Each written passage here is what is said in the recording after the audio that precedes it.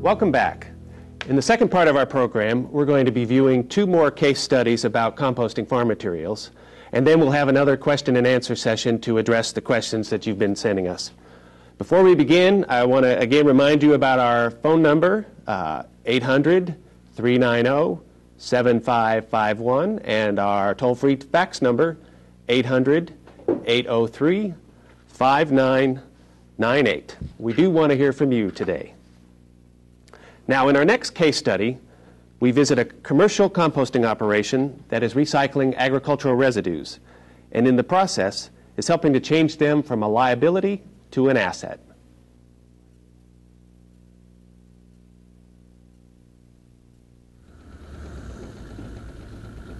John Gusick operates a commercial composting company called the Good Humus Man in Soledad, California.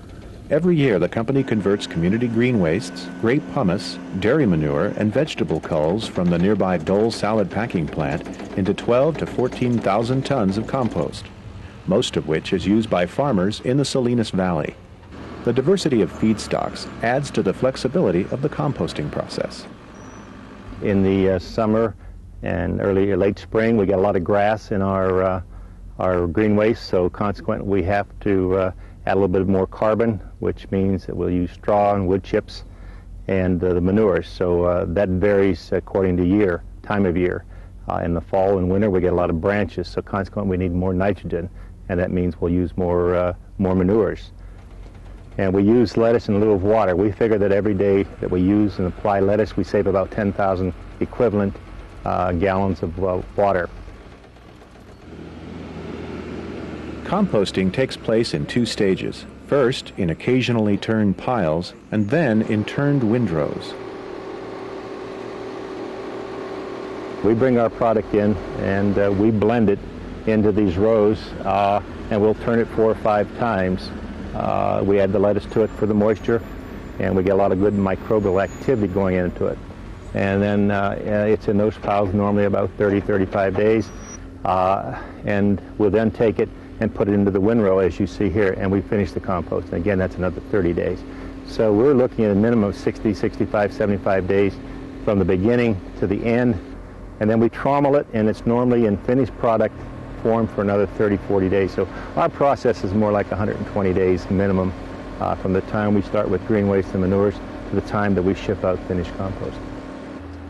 This process produces a compost product without weed seeds, pathogens, or large particles, but it is not cheap.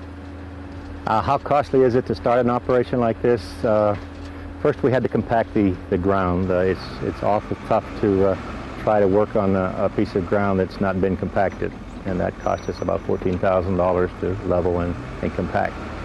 Then we have two loaders and front-end loaders. We have one which is an IT-28, and that's about $60,000 used. We have an old 950 that we paid about $20,000 for. We have 2 turners, and I think those are running about $18,000 a year. There are other costs, including a feed truck, a $30,000 screen, and $1,500 annually for permits and reports. Lab fees, fuel, and maintenance add still more to the cost of doing business. The sale of compost and tipping fees for the vegetable culls generate the revenue. We get $27 a ton here. We were $25 for 5 years, and this year, because of the increased costs, the trommeling that we do, we bring a trommel in twice a year, and that costs about $8,000. But we're getting about $8, $9 more than straight manure, and I don't think that that's fair, but that's what the market is. We have a product that is much better than manure. It doesn't have any weed in it because of the heating operation. It's taking care of any pathogens that may have been in it because of the heating again. And we get it up to 135, 140 degrees. And the grower themselves are very, very cost conscious. And if it didn't work for them and it wasn't saving them money, they wouldn't be using compost. It's not a cheap operation, and it's not cheap to stay in it on a commercial basis. But for a farm operation, I think composting is a very viable operation. Yes. In addition to the expense for equipment, commercial composters also have to market their compost products and consider costs for transportation. Gusick's operation, which began in 1994, is located in a major agricultural region, so he has a natural market for the compost in his local area. Now we're going to show you our final case study. In it, we travel to Western Washington, where we look at a producer who has turned to composting as a way to reduce his farm costs, as well as diversify his operation. Provides a way to adapt to and even take advantage of surrounding urban development. Bayland Farms, a dairy and vegetable farm in Snohomish, Washington, started composting in 1995 to better manage manure. The farm has since expanded its composting operation, adding community yard trimmings to the mix. Don Bailey explains why he took on the extra task of composting. It's more work, there's no doubt about it. But the economics of farming, the way they are nowadays, I think a person needs to diversify or get very, very large. And in our urbanizing area, I don't know if getting real large is a good idea, because then you're impacting the surrounding neighbors. So what we're doing is we're receiving municipal yard trimmings and mixing grinding the trimmings and then mixing them with cow manure. We hope to make money on the compost business from retail sales and tipping fees, and then also realize some savings to the dairy by cutting our fertilizer bill. Since we're a high growth area, it seems to be quite a bit of potential for compost sales in our area. Bayland Farms worked closely with environmental engineer Peter Moon to develop the farm's aerated static pile composting system. They believe that this method of composting is particularly well suited to the farm's mix of feedstocks, wet climate, and urban setting. The aerated static pile method has been around for quite some time, dating back to the mid-70s when they were doing some research in Beltsville, Maryland with municipal biosolids. And we've been using it here in an agricultural setting for about 2 years. The advantages are that we can control the oxygen level in the pile and consequently control the temperature and the process and maintain a desired moisture level in the pile itself. And it's really a very simple procedure of setting out a network of pipes and constructing the pile over those pipes. In this case, we're using 5 horsepower blowers powered by 3-phase electricity to minimize the cost. The pile you see in the background here takes up about 5 times less room than does a comparable windrow system. In other words, you can get 5 times the volume per square foot using aerated static pile composting. When the farm decided to expand the original operation and accept yard trimmings, it was required to obtain a permit from the Washington State Department of Ecology. As part of the permitting process for, in fact, building the animal waste lagoon and also getting the solid waste handling permit, you had to notify all the public and, ask for their comments. So that's basically what we did. We got a couple of comments of a little concern over not the composting side of it, but building the animal waste lagoon to comply with the Department of Ecology for a dairy farm because of the odor issue. So what does the farm get for all of the work and hassle?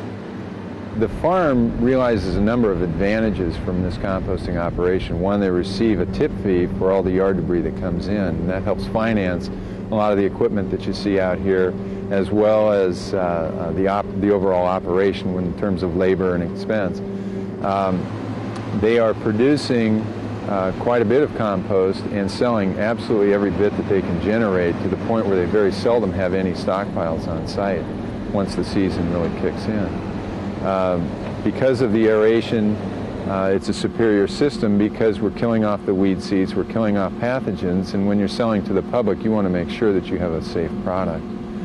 50% of the material is used on the farm, and that's part of the zoning and the regulation for their solid waste handling permit. And they've realized in those areas where they have land applied to finished compost, much higher yields, partly due to the nutrients and the soil amendment characteristics, and partly because of the moisture retention capabilities of the compost. We feel that composting and farming make a good mix because we're actually able to use the free organic materials on our farm, get paid by a garbage company to receive the yard trimmings and get revenue there, mix those two things together, and then use it to save money in our cropping operation by buying less fertilizer. We're back now in our studio with our four panelists and are going to start answering your questions that you've submitted to us. We've received a number of questions, and we're very pleased about that. If we are unable to answer your question during the show today, what we plan to do is to address the questions on our website, and we'd like to present that for you right now. Our web address is www.aste.usu.edu/compost/. The web address is in the resource materials that you received today when you registered for the program. Also, you may submit your questions or continue to submit questions to us at our email address, and I'll review that again. The email address is cerwa@uidaho.edu. And we will continue to take those questions after the program. Be sure that you present us as much information in your question as possible. Okay, let's start with some of the questions we have, and these cover a variety of different areas. Here's a question from Wenatchee, Washington, and it asks, what methods are available to decrease the pH of cattle manure-based compost? It says that they have a high pH compost and high pH soil from alkaline irrigation water. Dan, would you like to address that? Yeah, we had a little response to that. Our pH is quite high here because we have basically a cattle manure and bedding operation as well. And we did some study on that, and we were able to include some urea and some sulfur, and we were able to drop the pH from 9 to about 7 for a specific application, and it was a viable thing to do. It would not fit the organic market, of course, because you're putting in a product that's not conducive to their operation. But you can reduce it with a urea-based fertilizer and sulfur. Okay. We have a question that came in early on from Parker, Arizona. The question is, does composting kill aflatoxin? And I guess I'll direct this to Bob. Toxicology type question. I can confidently say that I don't know. But I have a guess. And my guess is that, yes, it does. The toxin does decompose during the composting process. And the composting process also probably eliminates or at least greatly reduces the organisms that produce the toxins. But in reality, I'm not sure. I haven't seen any research on that matter. I've been told that CAST has a fairly good report about aflatoxins generally, and maybe there's some clues in that. So if the person who asked the questions wants to seek out that CAST report, maybe there's some answers there. Okay. Our next question comes from Franklin County, Idaho. And I guess I will direct this to Peter. This is a regulatory question, and it asks, what regulations are composters dealing with in containment materials and water runoff? The permitting issues are really a complex one in that every state has its set of regulations to follow. In Washington State, that authority is delegated down to the county level, and while it's state regulation, each county has its own interpretation of those regulations, and so it's a county-by-county issue. In our state, agricultural composting in and of itself does not require a permit, with the exception that if you get to such a scale that you are potentially impacting surface water and groundwater, that they may step in and require that permit in place. In the case of the last case study you saw at Bailey Compost, we are composting on a concrete slab that drains to a sump. The leachate coming off of the piles are transferred into a waste handling lagoon, and then those are land applied during the appropriate times of the year. So that's the way we handle it there. What I can say about permitting is that it is a fairly complex issue, and it is regionally based. It's different in arid climates such as eastern Washington or further east than it is in the western part of the coastal areas. it's not an easy answer. Oftentimes you'll find that the regulators themselves are not clear on what is expected, and therefore you need to develop a good working relationship with those people. Oftentimes what I suggest is starting small so that everybody develops a level of comfort with the method of composting that you're doing and the size of the operation, the types of materials that you're composting, and grow from there. And that way everybody can grow in their level of comfort with that operation. Dan, have you had similar experiences with regulatory issues in terms of being an uncertain process? Yeah, we are regulated not only by Department of Ecology, but also our local county level. And we had to be permitted. And I didn't get involved too greatly with that because our environmental health organization here on the campus dealt with that exclusively and got our permit in place. Okay.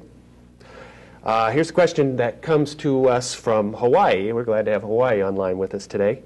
How are insects and other critters excluded from finished compost before bagging? Dan, you market a compost material from your operation. Are insects and other critters a problem, an issue? We're not doing a bagging operation, but I would say the number one thing that will help eliminate critters is a good hygiene program for your site. It'll eliminate a lot of ills that you could have otherwise. Typically, the temperatures are so great that any insect situations that what might occur are non-existent because they're deprived of any living conditions because we turn that into the medium and the heat kills them. Other critters that are on the site are just typical of our environment, wildlife species that kind of come and go, but they're not an issue because we keep things picked up and hygiene's the number one issue. Yes. Peter? I can add to that with the turned windrow system. You are turning all of those materials into the center and they are being heated. With aerostatic pile, where you are not turning that pile, the method there is to cover the freshly mixed materials that you're composting with a layer of finished compost material to act as an insulative blanket, partly to retain moisture and heat, but also to serve as a vector control barrier. Any larvae that is in the fresh mix cannot get through the 12 inches or so of finished cover and therefore die as a result of the temperatures in the composting process. Okay. I would say if you're concerned about having insects in the compost or insects you don't want in the compost, number one, you want a mature compost that's been composted well enough. There's not a great deal of food value left in there, and if it's a real problem, then drying it to the point where there's nothing there for them to eat or can't survive in the dry conditions. Okay.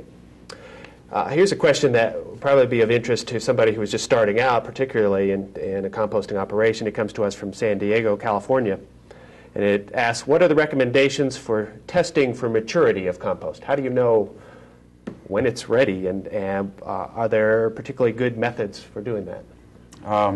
Yeah, that's an issue of real interest because the question of when is compost ready, when is it mature is fairly subjective, and it depends a lot upon the intended use. In fact, it depends almost entirely on intended use. There are some tests out there. There's a test called the Savita test, which is fairly easy to use and actually measures carbon dioxide evolution as an indicator of maturity, how fast the compost is continuing to break down. Most composters rely on more down-home tests like whether or not a wet compost reheats. There's a simple method of putting compost in a plastic bag, moistening it to saturation, keeping it in the bag for a while and see if it develops an odor. That's not foolproof, but it is one clue. Other people use the ratio of ammonia to nitrate in the compost and watch that decline. In most cases, you have to get a feel for your material and the types of compost you have and the market and your use for the compost and use those tests after some experience. And there are more complicated tests that are more scientific, but they're also more costly and harder to use. Okay. We have a question from Parker, Arizona, that I guess I could address. They're asking whether or not the composting videos that are shown in the program are available for purchase, and I guess there is the intent with the project to put together a package of videos, correct, Bob, that will be available in the future, and I would say the best thing to do is to check the website for information about availability with that. Good suggestion. Let's see, there was a question here about using yard trimmings for urban and organic, urban yard trimmings for composting. I believe we covered that in our final case studies. There's a question about vermicomposting. There's a couple questions, and I guess, Bob, would you like to make a comment about what that is? And okay. Well, vermicomposting is a process where worms are used to decompose and stabilize organic matter. I have a little bit of experience because we did a research project, but it's a different process than the conventional composting process. Relies almost entirely on the worms. It's not a heat-producing process like thermophilic composting is. But essentially, it's a different process. Is there a specific question related to it? It's regarding animal mortality composting. Yeah. Okay. Worms would probably not be my first choice for animal mortality composting, although the imagery is kind of nice. And the main reason is that the worms do not tolerate high temperatures, and if you're concerned about reducing pathogens, really rely on high temperatures to do that most often. And you can't be sure of that in vermicomposting because the worms will not either create high temperatures or tolerate high temperatures. There is some indication that vermicomposting does reduce levels of pathogens. There's been some work with municipal biosolids to that effect. But at this point, there's no certainty about it. Okay, yeah, Peter? I can add one thing. There are a number of facilities around that do take thermophilic composted materials and go through a finishing process with worms in order to produce worms for sale as well as worm castings as a product for sale. But it is, in that case, considered a finishing process. If you have viable weed seeds in your initial mix, those will not be treated by the worms. So you need to go through that thermophilic phase of composting in order to accomplish those goals. Okay. The product, however, vermicompost, the product of vermicomposting, vermicompost, is considered a very high quality type of compost, however. We have a question from Eugene, Oregon that relates to the temperature issue, and it mentions that in several case studies, temperatures 145 to 150 degrees Fahrenheit have been targeted, and they are asking, is that sufficient to destroy those weed seeds and other disease pathogens? Bruce? We've done some work with weed seeds and did several experiments with it. The 140 degrees certainly is, probably somewhere around the 130 degrees is sufficient to destroy most of them. What we did find, however, was that there can be some very persistent weed seeds that may not be destroyed in the process. We usually think of it as destroying all weed seeds, and it will destroy most of them. Some species it will totally take care of the problem, but you can get some very persistent weed seeds like field bindweed that has a very hard seed coat and simply did not break down, could not guarantee 100% destruction. Other seeds would be destructed within, or would be killed within 24 hours. The longer the duration of high heat, the higher the rate of kill. Okay. Related to that, and I guess this pertains particularly to using community yard waste, is the fate of pesticides in compost. Is it the same type of situation? Peter, do you have any information on that? Well, there have been a number of studies since yard debris composting became prominent as a solid waste handling method and goal. National studies have really focused on that issue of herbicides and pesticides, and by and large, it's found that the fate is not long-lasting, that there's not high concentrations in the feedstock materials going in, nor in the finished compost materials. And I think Bob might have something to add to that through his. Yeah, well, we just finished, we're putting the finishing touches on a literature review paper on the fate of pesticides during composting. And we looked at a number of studies which examined the raw yard trimmings and other feedstocks, not just yard trimmings, for the presence of pesticides and herbicides. And in general, there's not a great deal of pesticides found in the raw product. Mostly, it happens to be older pesticides that aren't used anymore that have a greater persistence. And in the composting process, what few pesticides tended to be found were reduced, except, again, for those persistent pesticides, which are going to take a long time to break down. But the levels were fairly low. Composting tended to reduce the level of almost any pesticide, and there weren't much there to begin with. So I wouldn't worry about using compost made from community yard trimmings. I might worry more about yard trimmings from a single source where pesticides were used. But when you gather it all together, it's diluted quite a bit. Okay. There's a question here from Oregon related to killing pathogens and weed seeds in the aerated static pile method. And so, Peter, I'd like to have you try to address that there. How do you assure that they will be killed on the outside of the pile since they aren't being returned? Is that an issue? Okay, that again gets back to the method of constructing the pile. You have the network of pipes. You put a layer of free-breathing material over the pipes so that you get good air dispersion through the pile. You then construct the pile of the freshly mixed materials, and you place a finished cover over the top of that, ranging from 12 to 18 inches. Typically, we use finished compost, unscreened compost. That acts as an insulative blanket, which ensures that all of those temperatures the temperatures in all of the freshly mixed materials do achieve those temperatures. It also helps to retain moisture. It acts as a biofilter for odor reduction, and there's a number of other benefits. And I like to use finished compost because when you mix or break the pile down, you're mixing older compost with the newer compost, but it's all the same material. So you do have a very high assurance of pathogen and weed seed destruction. As a matter of fact, it's covered very clearly in the EPA regulations for biosolids composting, which is wastewater solids coming out of municipal treatment plants.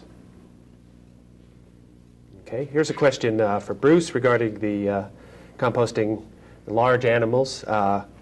Mentioned that you had been doing composting of the dairy cows, and they were wondering how large are the bone pieces that you found during the processing, and do you have to screen the final product for the bones? Yeah, the bones certainly don't disappear. The bones persist in the compost, and so if they could be screened, they should become very brittle. And in the case of like the swine industry that have composted fairly large animals, the bones will break down on the distribution process. So they will have to be screened, or somehow they will be broken up in the process. If you have a very aggressive spreader, the bones will break. They're very brittle after they come through the heat process. Is that also an issue with the smaller animals? So the chickens, for example, the bones pretty much disappear. There can be some in the process, but just the handling of them, because they get brittle, tend to disappear pretty much in the process. Okay. Here's a question from Moscow, Idaho. It asks, how many tons per year of compost are allowable under an on-farm manufacturing type of system? Are there rules or regulations that restrict that? How many tons? How much compost? Some regulations that define whether a composting operation is of this category or that category are based on volume. How much is either on the site at any particular time, or how much runs through the site over the year. And those would differ from state to state, if they exist at all in a given state. In Idaho, I don't think that type of standard is defined at all within regulations. So it would really be up to the local regulator and his discretion. And I doubt they would use that kind of measure. And myself, I don't know where the dividing points are in some of the other states as to what makes a commercial composting operation from a farm composting operation on a tonnage basis. Have you any experience with that? Again, it varies county by county. In Western Washington, many of the counties, though, do allow for importation of bulking materials or other amendments to mix in with the waste stream that is being produced on site. For instance, if you have an egg poultry operation, the material definitely needs to be bulked up, and what we do in that case is bring in wood shavings and horse manure from surrounding equestrian centers. In that case, there are no problems from a regulatory standpoint. Looking at the volume that you're handling, again, I think it becomes a question, are you doing it in an environmentally conscientious manner, such that you're not impacting surface water and groundwater? And possibly more important or obvious is, are you creating odors and bad neighbor situations? The regulators do have the right to step in and require permits in those cases, or to simply shut down your operation.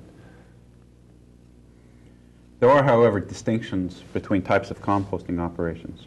For example, a farm versus a commercial composting operation. And sometimes volume does determine where you fit into that in some states. I just don't know what that number is. Okay. I guess I'll throw this question to Dan, as this comes to us from British Columbia. What is the minimum windrow size for winter composting? Or is there a minimum windrow size? Our experience tells us that the larger the windrow, the better heat retention you have and the better composting activity you generate. Our minimum size is because what we use, and it is subject to ambient temperatures, and it becomes a problem in the wintertime. And our size, again, is 12 feet wide and 5 feet high, and in several lengths. But the larger the windrow, the more heat retention, and then the better the composting activity. So 5 feet by 12 is about a minimum we found in this environment here. Okay. There's a second question that relates to weather conditions. I guess I'll let Peter address this one since he comes from the wet western part of Washington. It asks about composting in wet climates. Is that a factor? Well, it certainly is a factor, not only from the composting itself, but from the leachate management situation. In a composting operation that has turned windrows, you have large alleyway spaces between the windrows, and those can be impacted by wet conditions, such as now you're handling large volumes of leachate.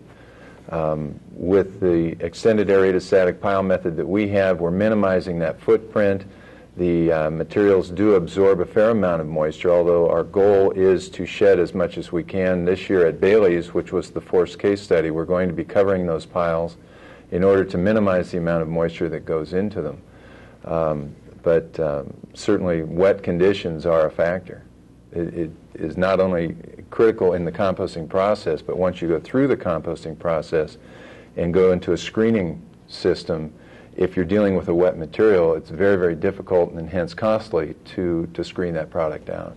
So it's to our advantage to start at around 60 to 65%, end at around 40 to 45%, and that's kind of the best range that we have found to work with. Dan, you had a follow-up? Yeah, just to follow up, if you get too wet, your composting activity will actually stop, and then you'll have to add bulking agent to restart that. We've had some wet conditions here where we were really plagued with that wet situation. Okay. I was just going to add the other side of that, not only the compost process, but we were talking earlier, the access issue usually also helps control that as to how well you can get in to handle it. If you're on a very hard treated surface, you can get in and work it. If you are on a untreated, like the one in Nevada, which has very low precipitation, when it gets very wet, you're not able to process your materials. Definitely have different weather conditions around the West. Mm-hmm. Here's a question, comes from Washington. Asks about costs per cubic yard to produce compost. Dan, do we have an idea of what that is? Yeah, somewhere between, $3 to $6 or $7 a cubic yard probably is a pretty good range. Depending on the type of equipment you've used, if what you've had to purchase to operate. People in a farm operation using equipment they already have are going to have a lot less into that. People in commercial operations have bought some specialized equipment. It might go up a little bit, but trucking and transportation are all part of that too. But probably a range of $3 to $7 a cubic yard. Peter? I could add a rule of thumb to that with municipal yard debris composting, where you have a high cost of pre-processing that material, shredding it down. The rule of thumb is that you cover all of your operational costs with the tip fee that you receive for those materials, and that your profit for that composting operation is derived from the sale of the finished product. Okay. Here's a question I'll just throw out to the group. Again, it's from Washington. Is the quality of the finished compost product different in a static pile? I guess I could throw this to Peter, versus the frequent turning methods that we saw with the windrow applications. Well, I think any of us could address that. There are quite a few differences. It's a topic of discussion, certainly. Among ourselves, we were talking about turned windrow systems, where you turn it a lot or you turn it infrequently, and what is happening to the nitrogen in the process. Is it volatilizing, or is it being retained in the system? There's conversations of the differences in hemicellulose in the materials, if it's under aeration versus turned windrow. Generally speaking, I think you're getting a high quality compost with aerated methods of composting, because you are keeping it in the aerobic condition, versus a turned windrow where you have wide fluctuations in the oxygen content in that pile between turnings. And Bob, I'm sure you can add something to that as well. Well, I think the process that you produce compost does change what you get in the end, or what you get in the end depends on how you process it. But no matter what route you go, there's things you can do to get to that high-quality compost area. I mean, you might lose more ammonia in one and more nitrogen in one method versus another. You might be able to get smaller, more uniform pieces in one method versus another. But there's always post-processing and pre-processing that could be an equalizer for you. So, I think you can produce high-quality compost by any of the methods we've seen, with or without extra processing. And the feedstocks have a great deal of effect on the quality of the compost, or its qualities, not necessarily its quality. Here's a question from Stockton, California. It asks, have inoculants been determined to be useful in composting? Bruce, would you like to try to address that? Typically, there's plenty of bugs in our feedstocks that it's not necessary to use them. There are some products out there that can maybe start the process, give it a little jump start, but in most of the experience that we've seen, it's really not a necessary ingredient to make your composting system work. Some people swear by them. Some people who use them, they seem to be credible in what they've seen and noticed. Some studies have found no benefits, so I think it's an open question. And I would suggest that people, if they're interested in using inoculants, to play around with them, see if they work. But it's definitely you don't need them. They're not a necessity. Okay. There's a quick question about, this is particular to, obviously, mint operation in Washington. Does verticillium wilt expire through the cooking process of composting mint? I guess I would think the organisms that causes verticillium wilt is destroyed during the composting process. Okay. We have several questions have been submitted that are specific to crops in certain areas. And again, due to time limitations, we won't be able to address them here today, but we will. Our panelists have volunteered to put together responses to the questions, and we'll put together a complete response on our website. What we'd like to do now is to take a few minutes and let you know about the second program in our satellite broadcast series. There have been several questions regarding the use of compost and the benefits of using compost, and we're glad to hear that because that's what our second program is going to be about. So here's a short preview of our next program in which we'll look at the different ways that farmers and growers are using compost. Compost and how to maximize its benefits will be the subject of the next satellite broadcast in this three-part series. Growers who use compost will help explore many different issues, including the value of compost and considerations for choosing a compost product. Well-made compost is enormously valuable for protecting the health of the soil and especially the physical properties and the biological community in the soil, because it's basically very close to real humus, which the soil works so hard to produce and we work so hard to protect. In addition, compost users will talk about the benefits of using compost, including available nutrients, enhanced water holding capacity, and increased soil productivity. My goal in compost would maybe be targeted at something my dad used to tell me. And he used to tell me when he had new ground, he got 30-ton spuds. But after X many years, he'd only get 20-ton spuds. And he always called it new ground. And my question to my dad was, what's the difference between new ground and old ground? And we've put fertilizers down, we've put a lot of things down. And I think the difference is the microbial activity in the soil. And so if I hope to do anything, it's to make that old ground back as productive as new ground used to be. So join us for satellite broadcast number 2, Compost, a resource for Western agriculture, on January 14th. For more information, check our website.